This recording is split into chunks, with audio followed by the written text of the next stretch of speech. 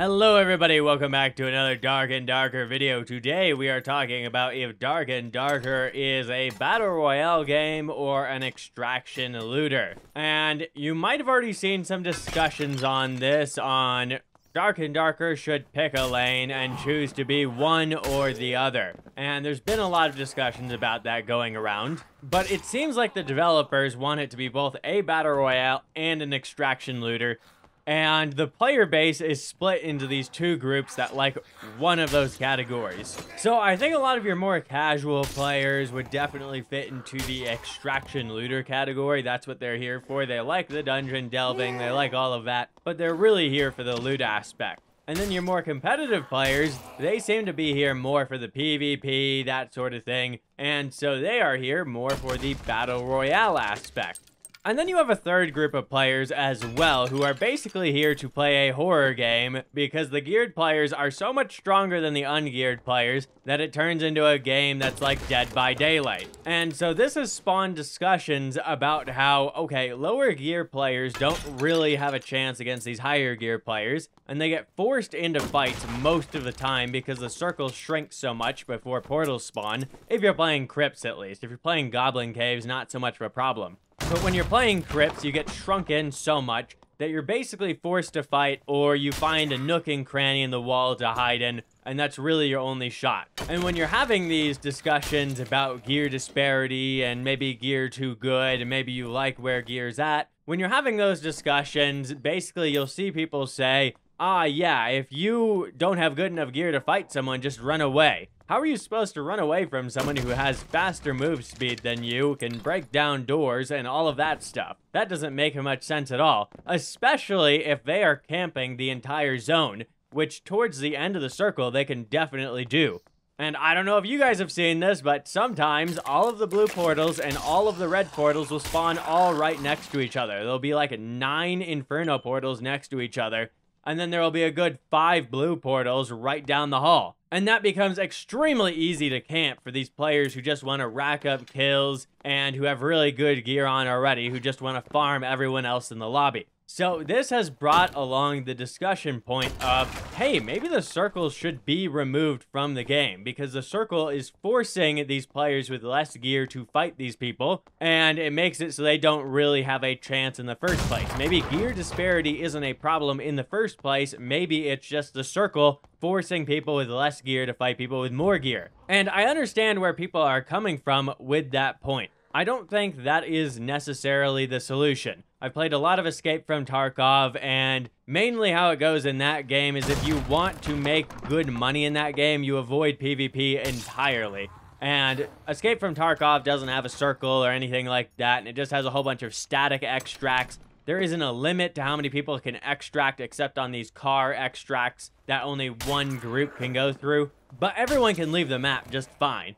And some of these players want it to go in this direction. And I think they're already testing that with the Goblin Caves. And what ends up happening is players become much more friendly in a game like this because unlike Escape from Tarkov, you can't just kill people in one shot from all the way across the map unless you have like a god tier gear set and a crossbow.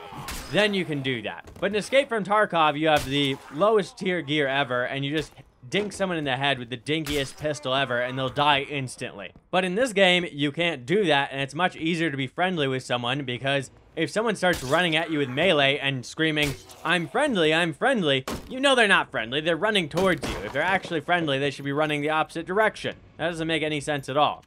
But a suggestion I saw that I thought was cool to make this problem a little bit alleviated was how about if the circle got removed and then changed out to a different circle where when the circle moves in, it just turns off all of the lights and it starts upgrading the mobs that are outside in the darkness. So if you're playing on normal crypts and you want to go ahead and stay outside in the darkness and you want to rat out there, you're allowed to do that, but all those mobs there are going to turn into elites, and there won't be any lights on, so you'll have to throw a torch on the ground to be able to fight anything there, or have a lantern in your other hand. So you're fighting elite mobs, and they're already really strong, and you don't have light. So it would be pretty difficult. And if you're in High Roller and want to do the same thing, it would be nightmare mobs. And nightmare mobs are, as they say, you know, a nightmare. And they can be extremely difficult to fight with. And I've also seen some other ideas that, hey, maybe they could even add a roaming boss in the dark area that players could go and hunt down in the dark area and some things like that.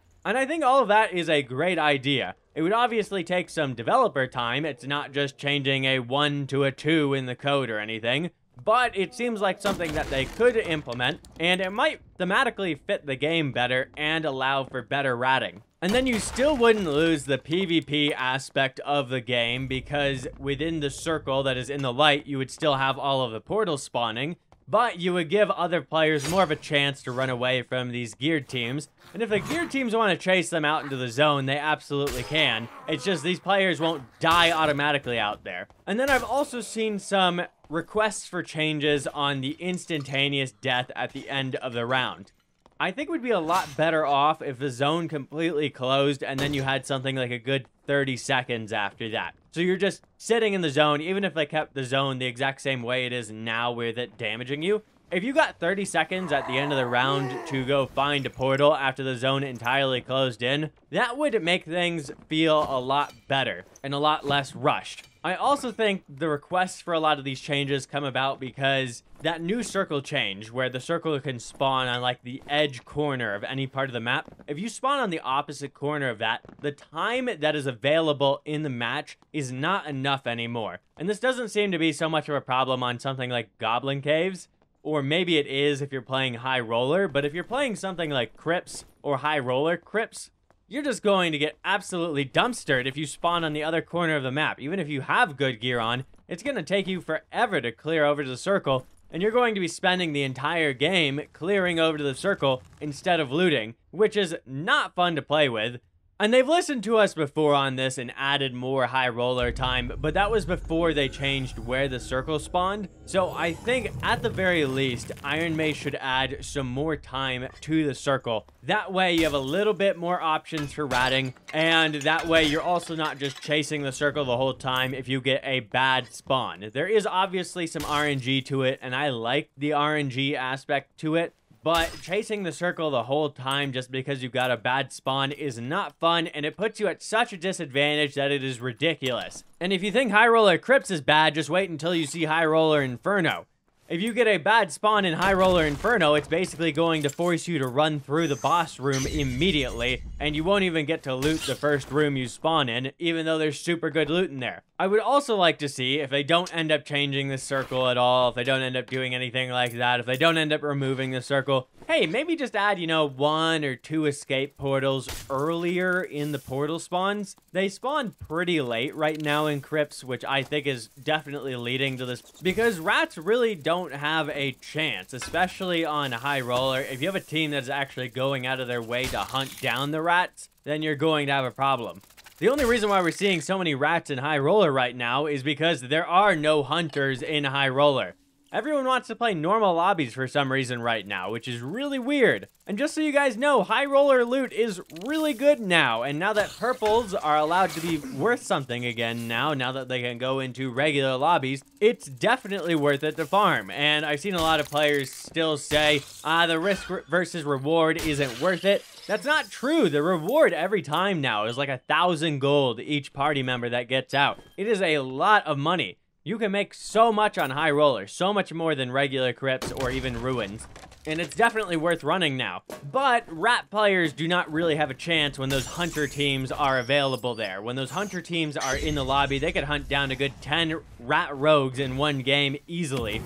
And that's because all of the red portals spawn together. All of the blue portals will generally end up spawning together, except for maybe 1. And there's just not enough options for them to get away from those people. And this also leads to people playing the even rattier classes so that they have a chance to rat, instead of, I barely ever see like a barbarian ratting or anything like that. I barely ever see weaker 3-man teams in the lobby because they can know they can hide and that sort of thing. When you're trying to get away with 3 people, it's very different than 1 person. And I think that's a symptom of an issue with the game, a couple issues with the game. One of those being that circle here. Another one I would like to point to is generally there seems to be too much gear disparity.